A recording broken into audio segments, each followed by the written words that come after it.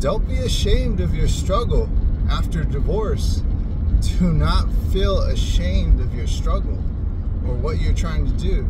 If you're a small-time entrepreneur, you got maybe one customer, or if you're doing a side hustle gig, don't think for a second, like, don't let anyone look at you. Don't put yourself in.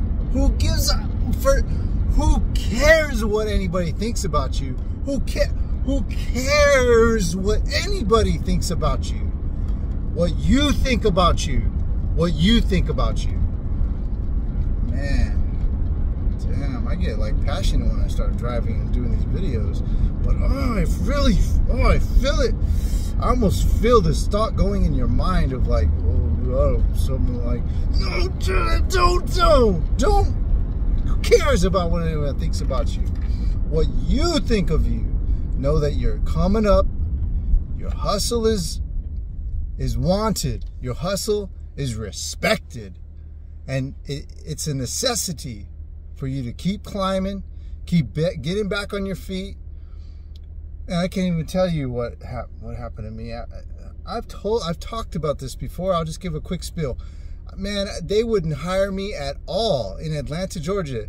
I went to 16, 17 different interviews. I've had, even in the interview process, a handful of times in the interview process, them not wanting to hire me for specific reasons that I'm not going to talk about. And they said it to my face. And then I was washing windows. I was mowing lawns. I was doing anything. I was washing sidewalks. I would take any job anywhere. I was trying anything. And I was secretly hustling a small piece of my business that I was pretty much sold off and let go, completely gone. There was a small piece of it that I was hustling out and renting out still to the event industry in order to make income to come in just to cover rent. And all the other extra hustle on the side was just for food, water, gas, stuff for my daughter, and the electric bill. I had to hustle. And it was to maintain, after the fall. And not once did I, people are going to look at you differently, and who gives a fuck? You're surviving. At some point you're surviving.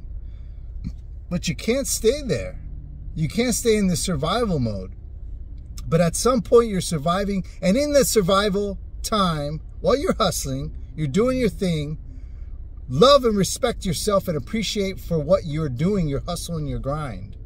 It doesn't matter what it is. Who cares what anyone thinks? What you think of you is what matters. And the way you think of yourself in the process of those time and that moment is going to determine your outcome beyond that. I love you guys with all my heart. Don't forget to fucking thumbs up, like, and subscribe.